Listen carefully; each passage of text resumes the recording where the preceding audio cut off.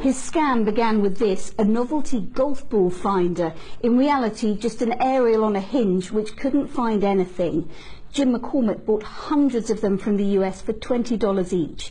He then put his own labels on them and sold them as bomb detectors for as much as $5,000 a time. He then created a more advanced looking version, which he called the ADE 651.